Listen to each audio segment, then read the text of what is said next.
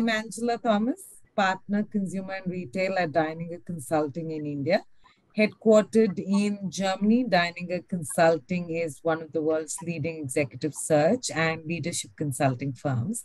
I'm thrilled to have Sanjoy Mallik with me today. Sanjoy currently leads the South Asia business of Mettler-Toledo, a precision instruments company. Prior to joining Mettler-Toledo in October 2020, Sanjoy spent 15 years with a global healthcare company, Johnson & Johnson, in varied commercial and regional roles across India, Japan, and Vietnam.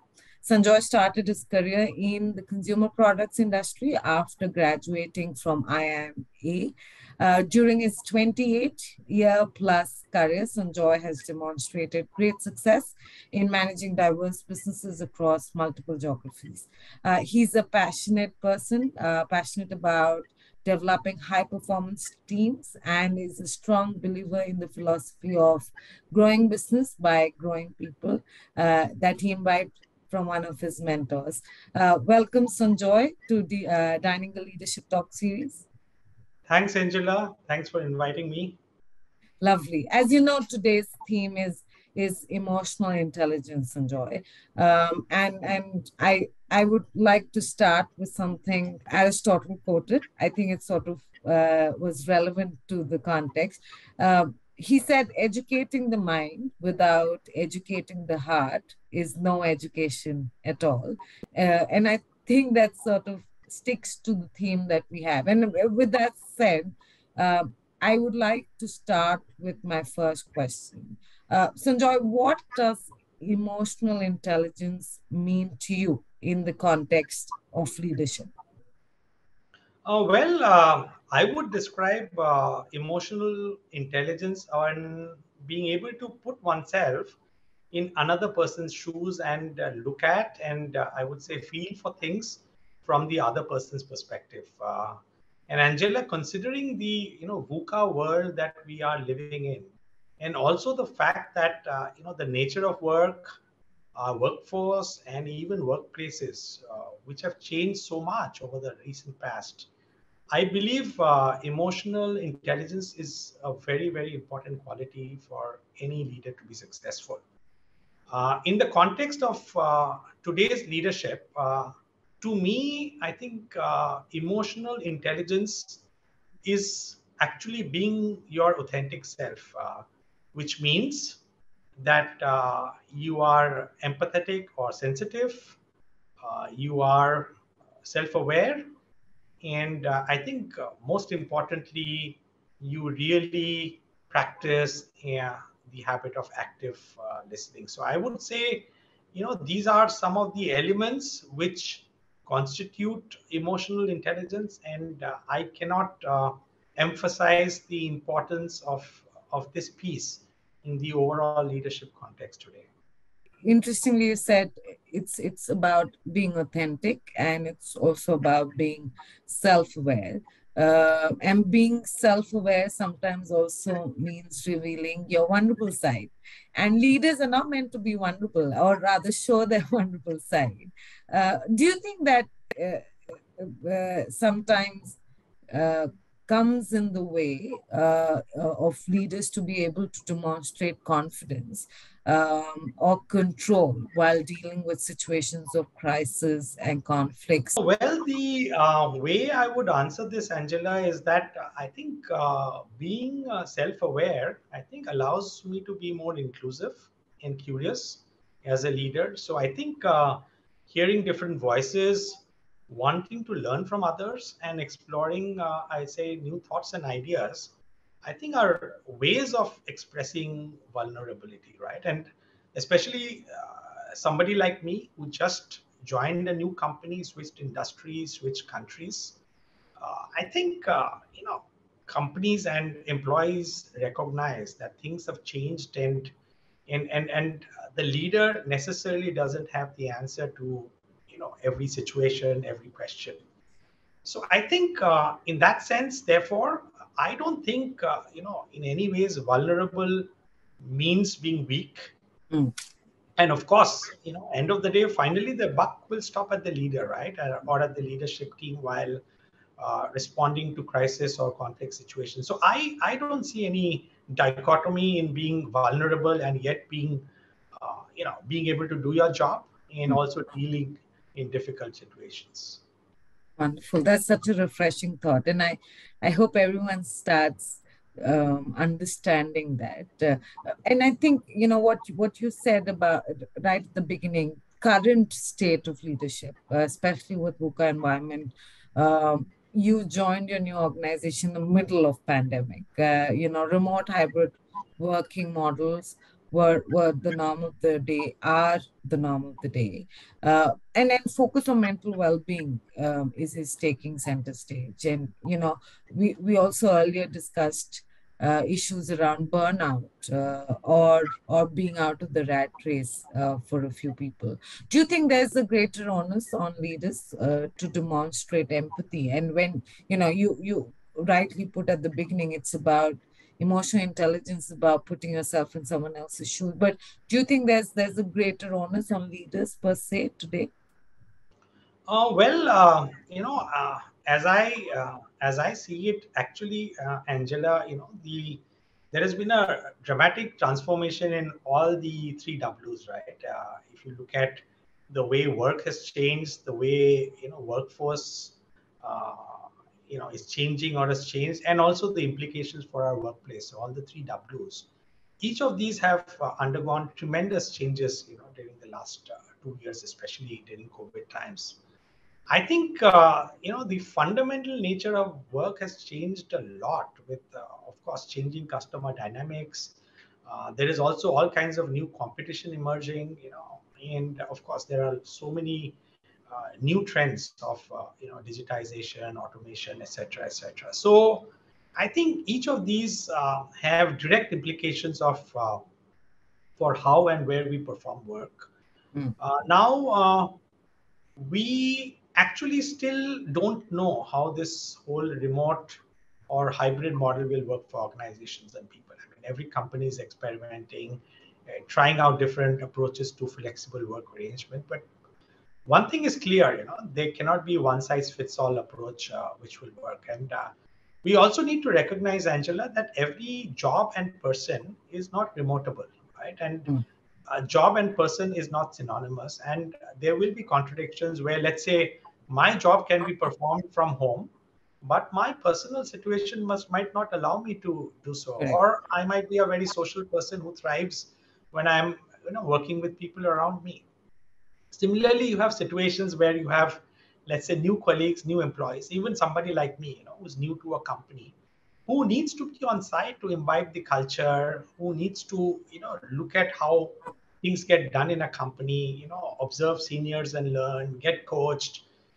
So what I would say is, we still need to find, what approach would work. But I think it's clear that the way we worked in the past will definitely not work in the future. So that's clear. But so therefore, I have no doubt that actually for a leader to navigate through this, I would say, they just need not be empathetic, but I think more importantly, they have to be very, very agile, and most importantly, very, very grounded. Mm. No, I agree. You couldn't have put it better. I think it's changing, and not having that bias to certain reactions or circumstances remains important, and therefore agility comes at the forefront, and also being compassionate and empathetic towards different situations and different people become important. But do you think, or have you rather seen where showing empathy or compassion sometimes, and it could go back to being emotionally intelligent, be mistaken for a leader's inability to take tough decisions or be more assertive? Well, it depends on how you translate showing empathy and compassion, right? And I think that matters. So, for me, the more I think important thing is actually how, as leaders, we create, I would say, psychological safety in our organizations, and combine that with stretching our people.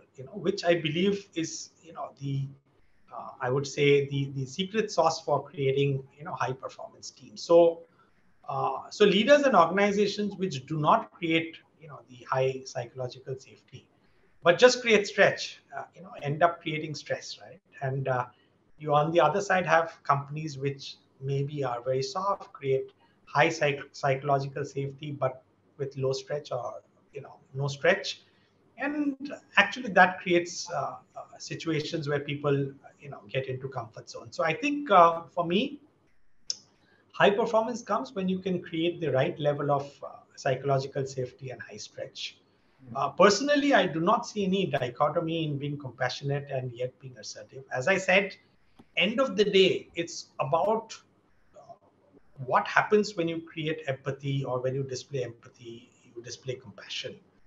And end of the day, I think if that translates to high psychological safety, I think that's the output that as leaders we should all look for. So in fact, I would say, Angela, frankly, for somebody like me, for example, who's still new to the role, when I'm empathetic or when I'm compassionate, actually my assertiveness will be better accepted, and it'll be much easier for me to take tough decisions because people will understand where I'm coming from. So I would say again, I don't think that being displaying empathy or compassion impacts somebody's ability to be assertive and take tough decisions. Hmm. Interesting. Well, Sanjoy, you've been a part of different organizations, different sectors, diverse geographies. You've led diverse teams. You've had diverse mentors, and then you've been exposed to so many different people and situations. I always feel there's this debate often about what is more important, IQ or EQ. And while IQ is undoubtedly vital, do you think today, or has EQ become more over the time more important or vital in differentiating between effective and less effective leaders? Have you seen that? Have you noticed that? Well, I think from my perspective, I think both are important and I think complementary. Of course, especially if you have low EQ, it will certainly be a leadership derailer. At least that's been my experience over, especially the last 10 odd years. Mm, Especially with the nature of workforce changing, and we have, for example, the Gen Z, and we have all kinds of social media proliferation and so on and so forth. So with that panning out, and in a way with new generations coming into the workforce, I believe we as leaders need to evolve ourselves too. So of course, I would have to change myself. I really don't expect the large part of my organization to change with the new dynamics panning out. So, but having said that, I think it also depends on the cultural context in which a leader operates, right? So for example, Angela, the way leadership is viewed, say in India, may not be the same, or is not the same, let's say, mm, in Japan, where I worked, or let's say in some of the Western world countries. So right. there are also differences in culture between companies. So I would Mm, say, for leaders who are able to contextualize the culture and then appropriately leverage IQ and EQ, will become more effective. So I don't know whether I answered your question, but the moot point that I wanted to communicate is that both are important. mm, It depends on the context you're operating at, mm, but definitely, if you don't have EQ, there is a very high chance that you don't succeed mm. going forward. No, I agree. And in your context, perhaps an extension to what you said, and I agree, different cultures, different contexts. It's you've put the nail on the head. But at leadership levels, and perhaps in the India context, or the broader South Asia context, do you think organizations are now increasingly prioritizing EQ over IQ while making a hiring decision or a promotion decision or succession decision? So internal, external, both. Have you seen that happening?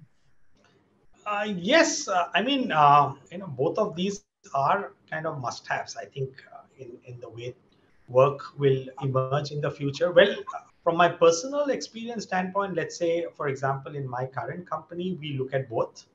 So of course, we have a framework of assessing people. When we look at people, for new roles, either from within or external, we look at them and evaluate them, of course, in a framework on leadership competencies linked to the given role. But of course, very importantly, we do consider factors like EQ, learning agility, aspiration, cultural fit. I think again is a big piece. So therefore, if you really think about how anyone develops, right? How each of us have developed, over our careers. I think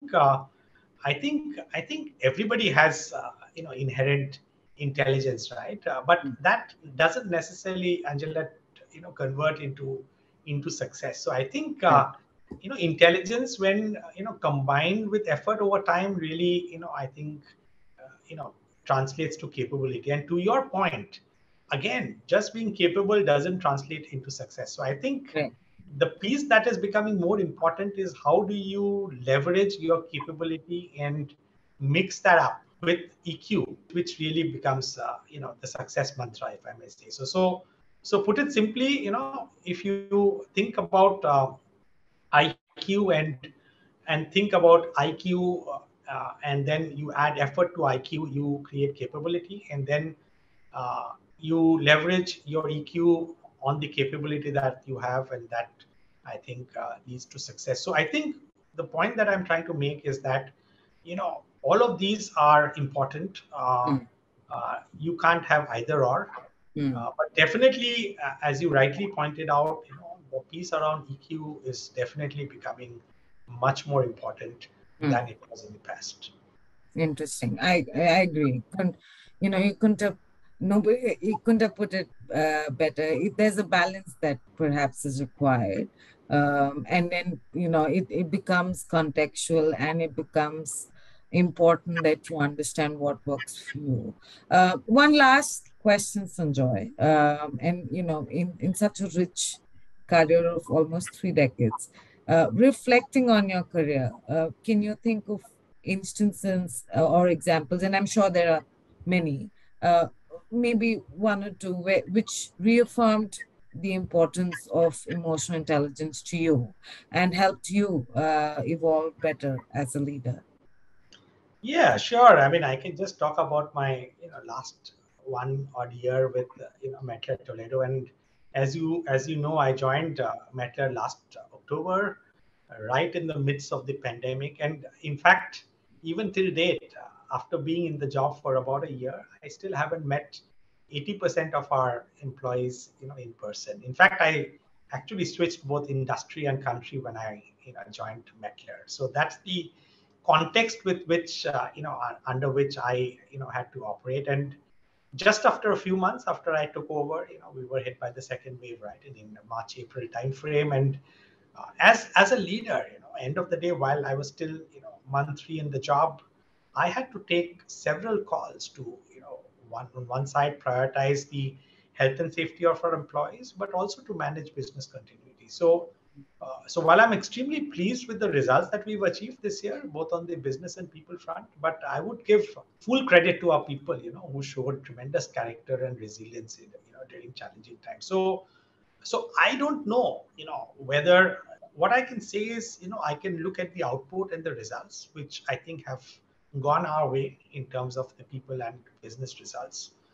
So I would say that for somebody like me to be able to get in, integrate, and in a way deliver in the world that we are living in. Like I said, I haven't met 80% of our employees, which further confirms and reaffirms, I would say, how important it is, to be good on the people front, and how important it is, to really be empathetic, be sensitive, and Mm, yet be mindful of business requirements and being balancing the two. So I think to that extent, I think the last 1 year, I think, is a testimony to, from my own perspective. I mean, I have other examples as well, but just to your point, is a clear testimony, about the importance of emotional intelligence in making somebody successful in the context that he or she is in.